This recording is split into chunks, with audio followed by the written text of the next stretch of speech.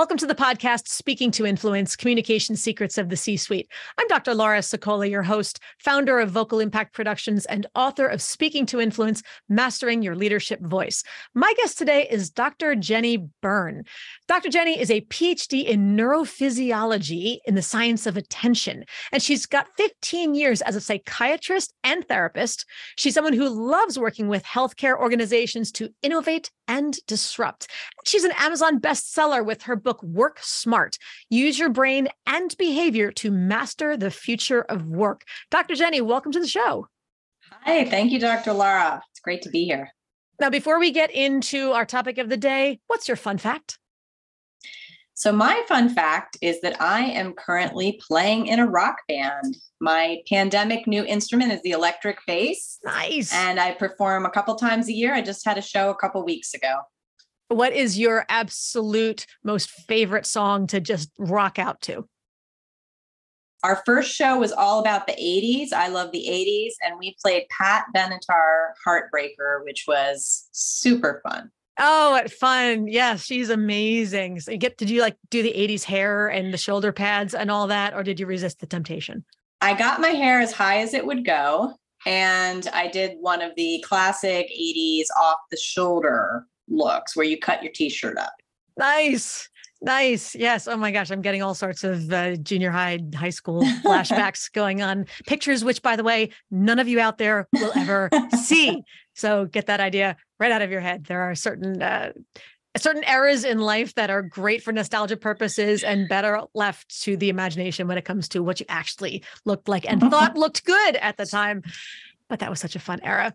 So, all right, why are we here today, everybody? I have brought Dr. Jennie on because, look, for the last 3 years, we have all been Zooming day in and day out, both in our schedules overall, but also in the virtual world. It is the new normal. Whether it's hybrid or otherwise, we're virtual almost all day.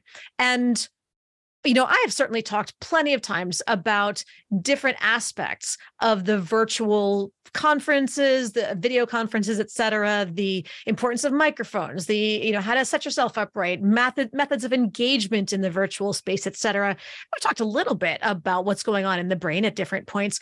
But Dr. Jennie, as a neuroscientist, very specifically, is someone who can talk about the real brain science behind Zoom.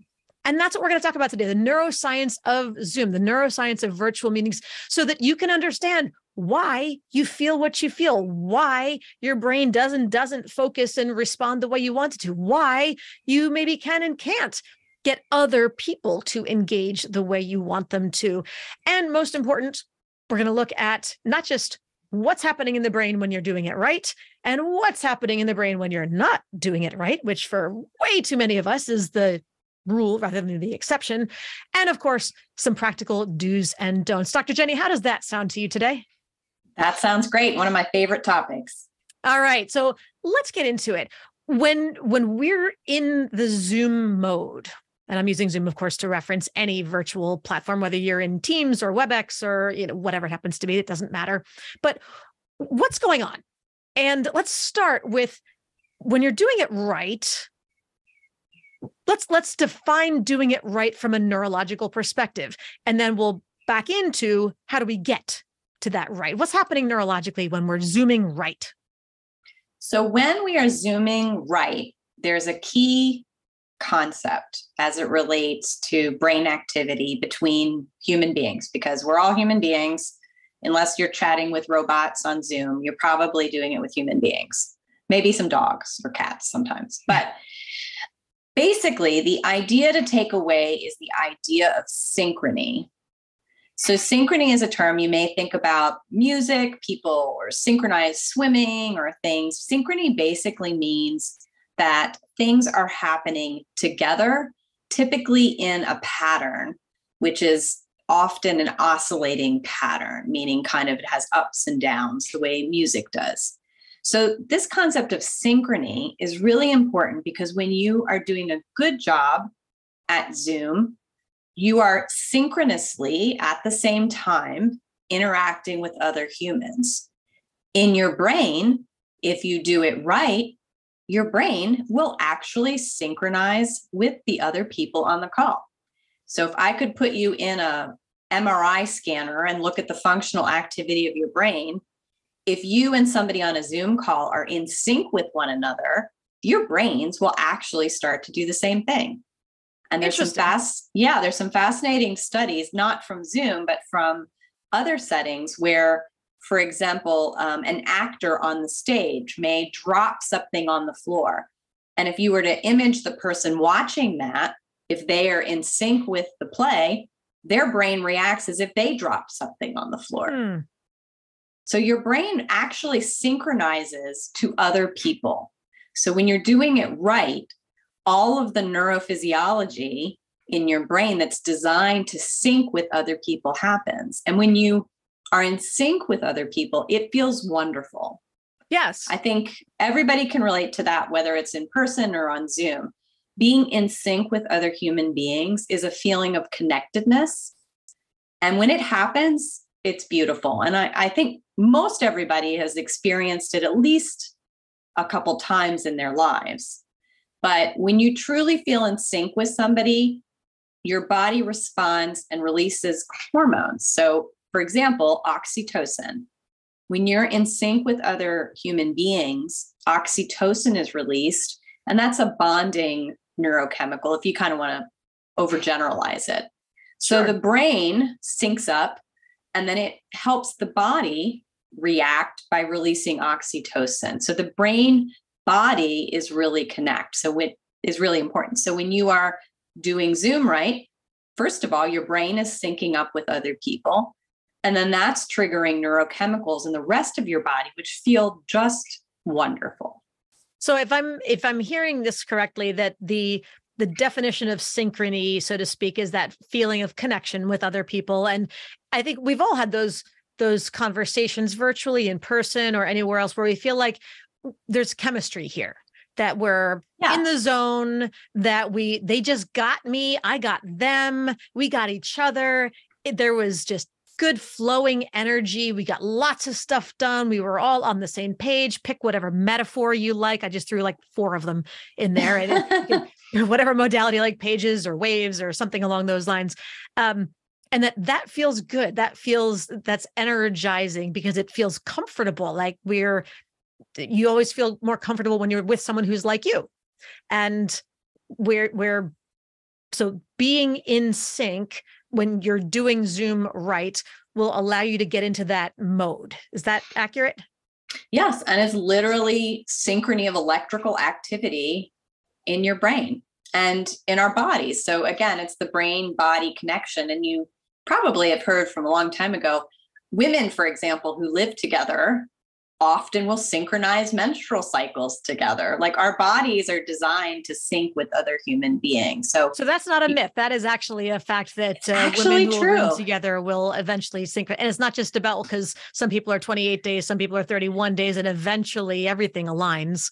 No, if they are in sync, I mean, not living together doesn't necessarily mean you're in sync with somebody, but if they are living together truly in sync, that will tend to happen. And you see other patterns of that as well, but that's kind of the most commonly known one. Okay. So so let's put that in the context of Zoom.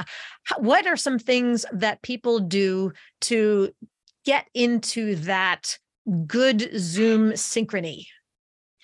So when I talk about Zoom calls, and I know you do this as well, one of the things I encourage people to think about is the idea that a Zoom call is a synchronous communication, the same way that if you were in a room together, it would be synchronous, right? Same time. Mm-hmm. So some of the things that I do and others can do to improve that synchrony is to make use of a couple neuroscience concepts. Okay. So first one is mirror cells. So our brains have neurons. So neurons are the building block of our brain, right? Those little cells. And certain neurons are mirror cells. They are designed to mirror, like you look at yourself in the mirror on your wall. Okay, mirror, exactly. MIROR. Got it? Mirror cells. And they are designed to mirror other human beings. So, for example, if you can imagine, animals have mirror cells too. If I watch you opening a very complicated jar that I've never opened before, I can watch you and I can mirror your behavior, and then I can open that jar. So mirror cells are there to connect you with what the other person is doing. Now, for Zoom, what that means is when you're on Zoom, when I'm on Zoom, what happens to mirror cells? You're looking at 20 faces sometimes, right? Or yes, you have your own self view on. If you have your own self view on, you're mirroring yourself and it's flipped. The left-right axis is flipped. So it's very confusing to the brain to see 20 faces and then your own face down in the corner. So best practice on Zoom, for example, would be to use the mirror cells in a way that's more natural. So that means turn on speaker view, turn off Hollywood squares, turn on speaker view, and the biggest one, turn off your self view. You know, maybe turn on your self view for a couple minutes to make sure you don't have food in your teeth or your hair, you know, sure, make sure everything looks kind of normal, but then turn it off. So by helping the mirror cells connect in a more natural way to the other human beings on the screen, you make it a lot easier on your brain. It feels less distressed and you're able to actually mirror. So another tip around mirroring would be if you're presenting during a meeting and there's somebody that you want to engage with, or maybe you're just one-on-one on a Zoom, and they do something like with their hand, you know, they touch their jaw and they go like this. If you mirror that behavior, it will create a sense of synchronization with the other person. And this works in person too, by the way. If somebody crosses their legs, you cross their legs. So you can enhance the natural mirroring effect, help create this bond. And sometimes that's very subtle, but very effective. So mirror cells are a big one. No, we got to be careful. Of course, we're not encouraging you. And I just want to make sure there's clarity out there for everybody that, Dr. Jennie, we're not saying do monkey see, monkey do. You're not trying to mimic the other person, because after a while, they're going to look at you and go, what are you doing?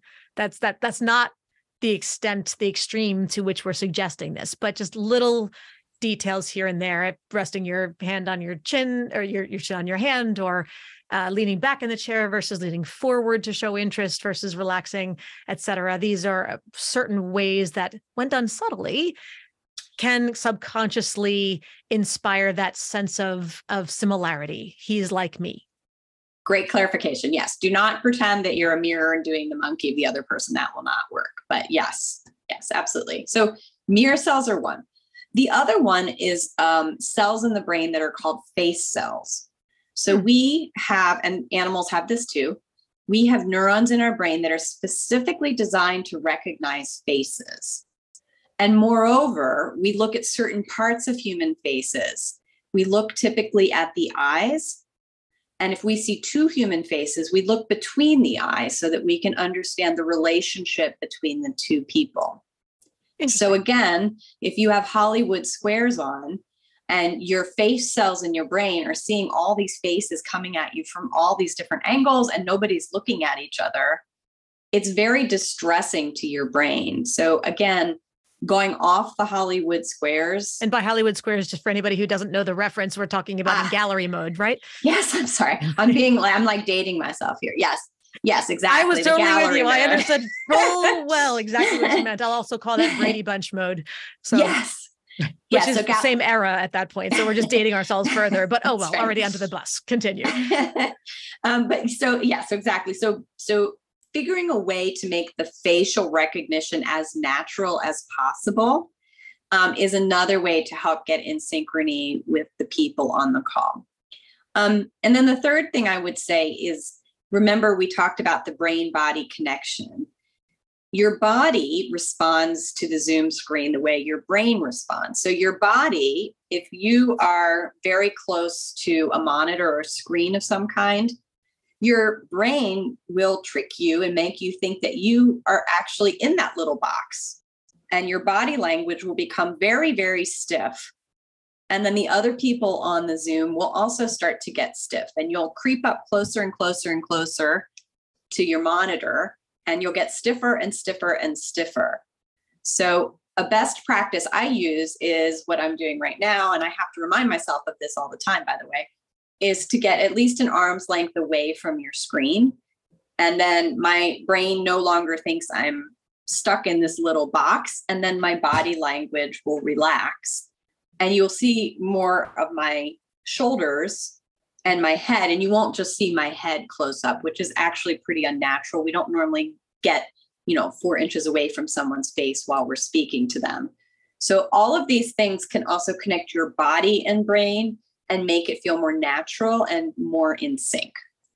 So if I'm understanding correctly, and you're putting the labels on what I have otherwise taught, but without the vocabulary necessarily from your depth, that a big part of what I've always encouraged people to do is to try to figure out how to make the virtual space reflect the qualities of being in person. So to your point with regard to distance, I try to encourage people to go from at least kind of armpits or mid-torso on up, because one of the things that I find most people, when I'm coaching, one of the things people complain about most about the virtual space is feeling like I can't read the audience. I don't get any feedback from them. Of course, if they have their cameras off, you'll get nothing. But even if cameras are on, when you're zoomed in and all you have is this giant face staring at you, very kind of Brady Bunch style, that at least Hollywood Squares had, like you could actually see the person's torso.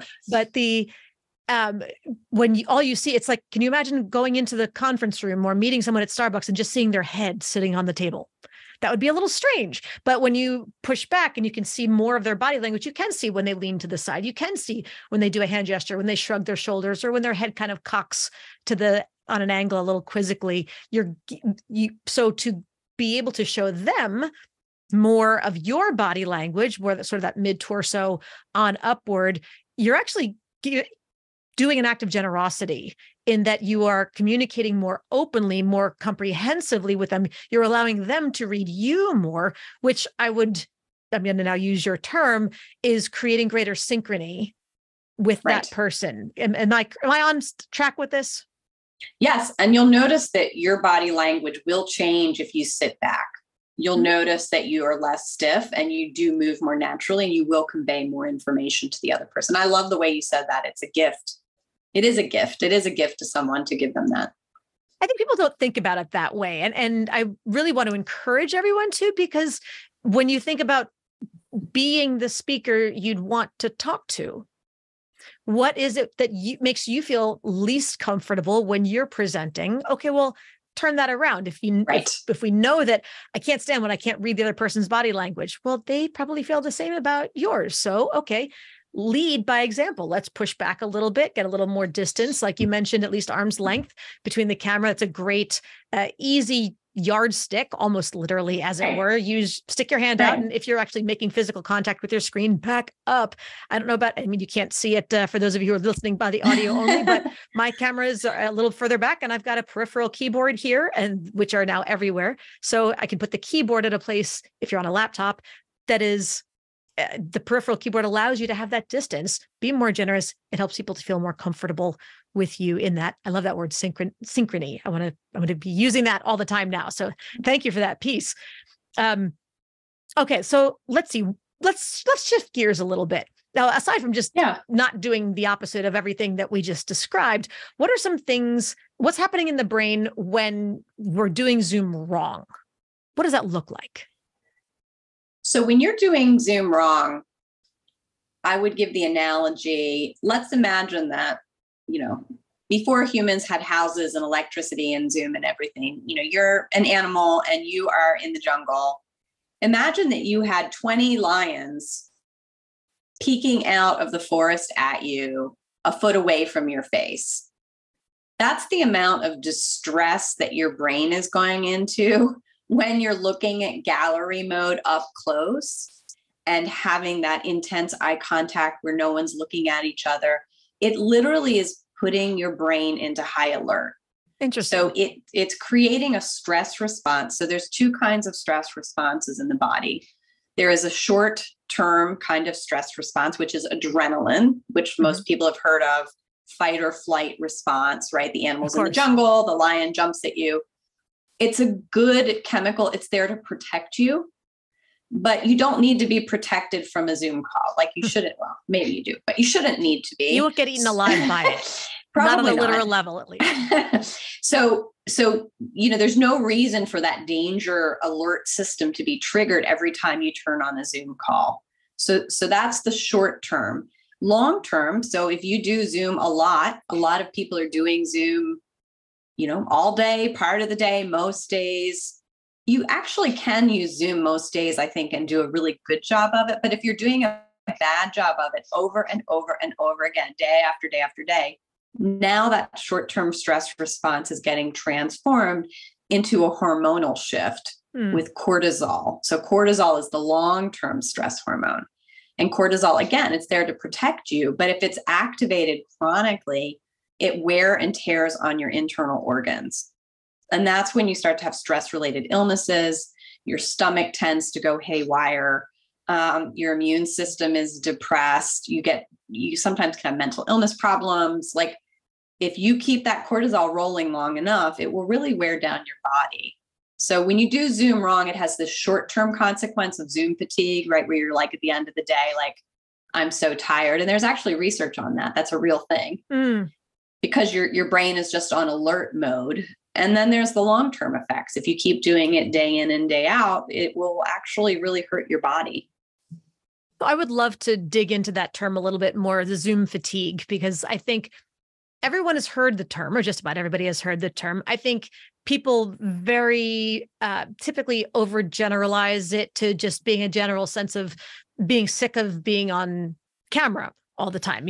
They're stuck in your chair. You never get to get up and move. There's the permanent butt divot from never always being in that same seat. I mean, I don't know about you. I'm on Zoom so much that I'm sick of my own face by the end of the day, which of course I can always turn off my self mode as necessary. But one of the things that I've been constantly harping on is the importance of good sound, because to me, I feel like when I'm listening to most people on video conferences, they're using either what's embedded in their computer, or they're using earbuds of some sort. And AirPods, for as expensive as they are, have lousy microphones. Steve Jobs and I were going to have a conversation one of these days in the next life. Talk to God first, those questions. Right. And Steve Jobs, he's number two. And why are there such lousy microphones on AirPods? But I digress. But I find when I'm listening to somebody who sounds like this, like they're in a tin can or it's in a fog or in a cave, that I'm like leaning in and I'm squinting and I have to concentrate to just make out what the words are. So there's this heightened level of concentration and of mental focus, this cognitive burden that is layered on. And when you have to sustain that heightened level of concentration for 2, 4, 8 hours a day from meeting to meeting, that has to be cognitively draining, much less physically and emotionally. I think all those pieces are interwoven. For those of you who are not on watching this on the YouTube video, Dr. Jennie's nodding her head very slowly and very deliberately. So help me out here. Can you speak to this? Am I crazy on that, or is there good vocabulary we can put into what I've just been describing?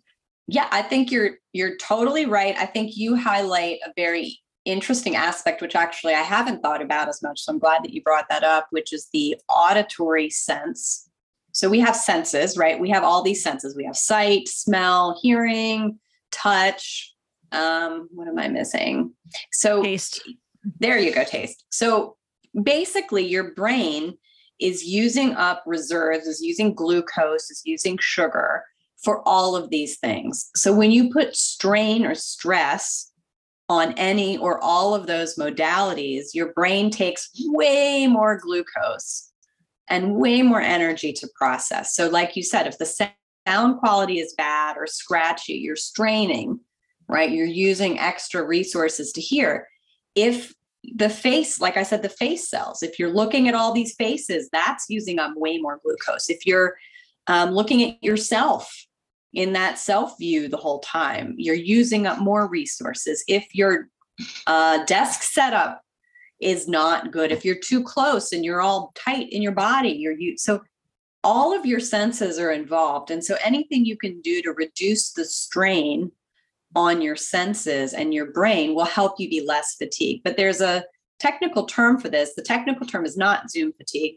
It's virtual video conferencing fatigue. So in the research, they call it VC fatigue, but they've done some research on it. And what's really interesting is that VC fatigue was found to be worse for women and for other underrepresented groups. And the thinking is that in the traditional workspace, which is what I call the 9 to 5 physical office, women and other underrepresented groups feel like they have a much higher level of scrutiny than other people. And that has actually translated into Zoom. So women feel more visually scrutinized on Zoom the same way that they would in the physical office. Now, perhaps it's only from the waist up, but you still have that sense of being scrutinized. So women and other underrepresented groups tend to report more VC fatigue than others, which I thought is super interesting. It is. And it's interesting because I've also read that in some, and again, these are not generalizations, but just in whatever context the study was done, that some people have found that the gallery mode or Hollywood Squares, et cetera, allows for almost a greater equalization, that there's less comfort going back because everybody's exactly the same size.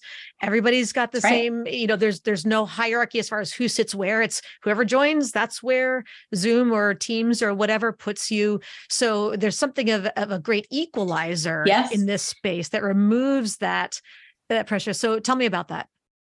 Definitely true. So one of the pluses of doing virtual work is all of the, what I would call physical artifacts of the traditional office power structure are upended. Okay. Right. So there's no top floor corner office with the windows for the boss. There's no executive bathroom. There's no who sits at the head of the conference room table. There's no, who has the nicest desk, who has a secretary, who, like, all of these traditional artifacts are gone. Yes. So one of the nice things is that virtual and hybrid work has the potential to actually be quite equalizing. If, again, like you said, if done right. Yes. Yeah. And it's even little things like positioning in the camera. Nobody can tell how tall you are, how short you are. And, I'm 5'0", but people who know me here, I've got a big voice. I've, have learned how to angle my camera, et cetera. And there are many people who only know me in this virtual space. And then they meet me in person and they just look down like, wait, what are you doing down there? Wait, where'd you go? And it's, nope, this is me. Hi, surprise. And I'm a good foot plus shorter than most other people who are out there. I had to laugh because one of my earlier guests, Marcus Allen, was the president of the of Big Brothers Big Sisters Independence chapter here in Philadelphia, and he was a basketball player. He's 6'6", 6'7", 6'8", something along those lines. But here on Zoom, I looked about an inch taller than him, and I was going to milk that for everything it was worth. Yeah, of course, I'd probably come up to his belly button if we had to actually stand next to each other. But there's that equalization again. We look like equals here in the space, and that gets taken away back in the when we go back to the in-person modes. So let's wrap this up with a couple of minutes of really good tactical, like top 5 best practices, what to do when, so that we get the best engagement and we feel the best at the end of the meeting and at the end of the day when we're packed with Zoom. Or of course, we're using Zoom fatigue, but I think Zoom fatigue versus VC fatigue is kind of like saying, Q-tip versus cotton swab. Yeah. It's just using the brand name to reference the generic, so to speak. So we have a whole day or even a single hour worth of virtual meetings with people, virtual conversations, how to minimize the Zoom/VC fatigue and feel great about the experience. So we mentioned a couple already. So first of all, turn off your self view as much as possible. Mm-hmm. Stop doing gallery view. Maybe the beginning, the first couple minutes, come on gallery, say hi to everybody, look at yourself, make sure your teeth are okay, whatever. And then turn off gallery, go to speaker view, sit more than an arm's length away. I think your call out around having the right equipment to minimize strain for the other person. Again, it's a gift to the other person to make it easier to hear and see you. And then a couple of things we didn't mention were breakout rooms. It's a great way to engage, put people in smaller groups, make them go in and out, gives them something to do. They have to take an action. That helps to engage. If something that you mentioned, Dr. Lara, if you're not comfortable on video or Zoom, I mean, you and I don't know, I feel like this has become quite natural, but 10 years ago, the first time I did it, I thought it was horrible. So practicing, I mean, it is a performance at the end of the day, especially when you're presenting slides or to other people, you're performing. And I would argue in person, you're performing as well. It's not exclusive to Zoom. So practice.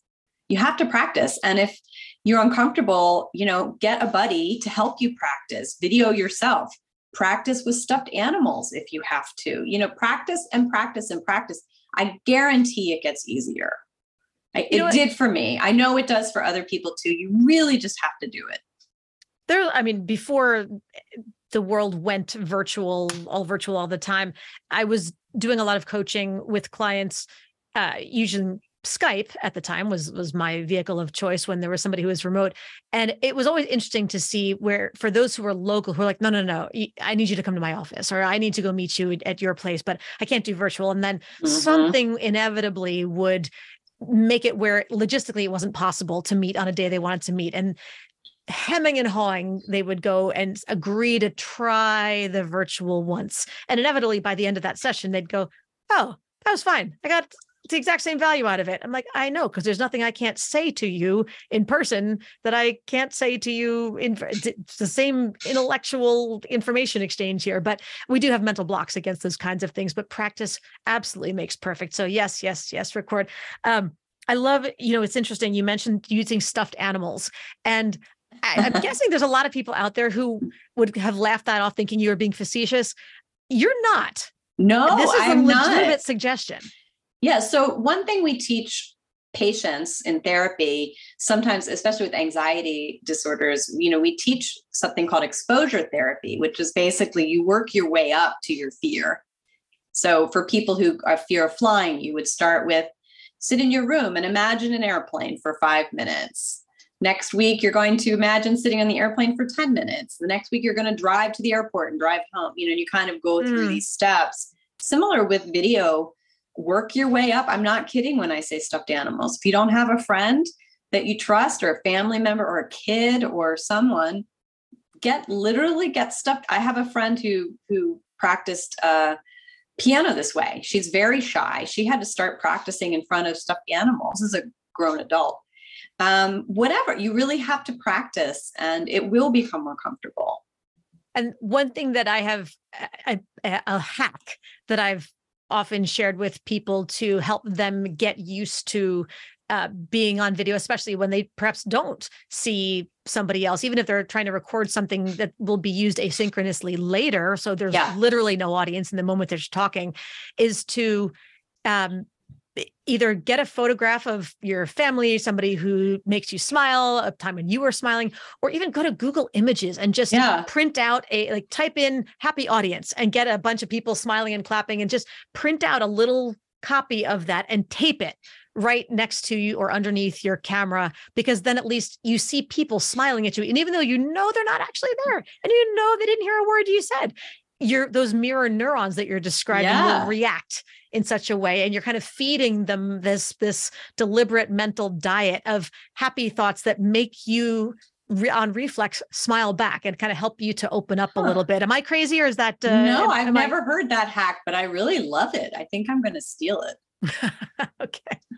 I feel honored. Dr. Jennie, the neurologist, is stealing one of my hacks. Great. Okay. So everybody out there, if you're someone who has heard me give that hack, I'm not crazy. I'm not trying to send you down the wrong path. You heard it here first. It's valid. It's a winner. So try it. What do you have to lose? Nothing. That's the beauty of all of this. Any final tips, Dr. Jennie? Final tips is just, I think virtual hybrid is here to stay. I believe the pros outweigh the cons. I think we're just at the beginning of figuring out how to make it all work, but there are people who are making it work. And so I'm very optimistic for the future. I think that you mentioned some equalizing that could happen with virtual hybrid work. Some people want to go back in an office all day long. Great. Some companies will do that. Some companies never want to be together. Great. But I think about 70% of us want some combination of the two. So I'm a futurist. I'm an optimist. I'm very optimistic for what the future holds. I think we're seeing a real shift in how we work. Absolutely. And see, if the more people follow the tips that you've given us today, the more likely they're going to be successful. So everybody just go back, take some notes on this, try stuff. There's nothing to lose. And boy, it's amazing. And something I've said from day one, small changes make big differences.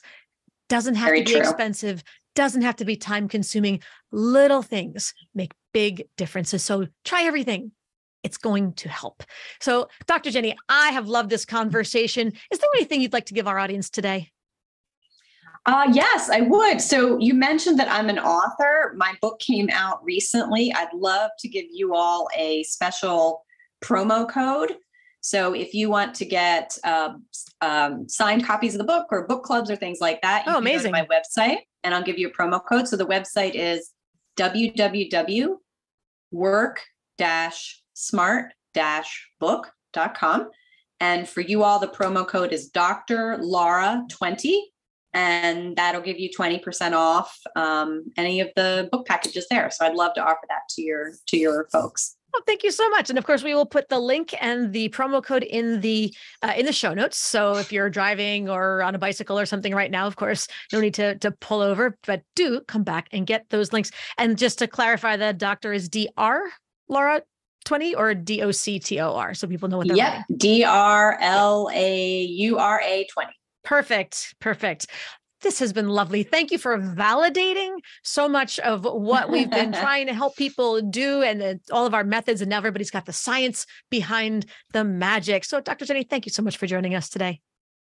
Thank you. I love your energy. I feel like we got a little synchrony going today. I think we got a lot of synchrony and I loved every minute of it. So everybody else, if you want to check that out, once you've done listening on on Apple Podcasts or Spotify or whatever podcast or whatever platform you're listening to, go back and check the video as well, because of course we do have this on YouTube and you can see for yourself. Everybody out there, thank you for tuning in. As always, be sure to subscribe so you never miss an episode. And don't forget to give us a 5-star rating on Apple Podcasts or your platform of choice so we can help even more people to increase their confidence, presence, and influence. And finally, of course, if you want to download my free guide to equipment recommendations, like those microphones we referenced to minimize that Zoom/VC fatigue, and lights and all those other fun things, go to speakingtoinfluence.com. I'm Dr. Laura Sokola, and you're listening to Speaking to Influence, Communication Secrets of the C-Suite. Hi, everyone. This is Dr. Laura Sokola, and I want to sincerely thank you for listening to the Speaking to Influence podcast. If you love listening to these episodes as much as I love bringing them to you, be sure to subscribe so you never miss an episode. And please go to iTunes right now to rate and review our podcast in order to help us expand our reach so even more people can master the 3 C's to command the room, connect with the audience, and close the deal. Thanks for listening to Speaking to Influence, Communication Secrets of the C-Suite, the show for leaders who want to speak with impact. The hosts, producers, owners, and media distributors of the show make no guarantees that the strategies and information discussed will result in profit or other success and may result in losses. The opinions and statements of the hosts and guests do not necessarily reflect the opinions of the owners, staff, managers, broadcasters, or sponsors of the show. No medical or psychological therapy or personal or professional wellness or relationship advice is offered in the show. You are advised to seek counsel on matters related to your health, family, relationships, job, or other business and legal matters from licensed advisors in those areas prior to making any changes in business or lifestyle. No information provided may be suitable in your situation. As always, take responsibility for the decisions and actions you take, including the reactions they may make in your work, family, health, and life.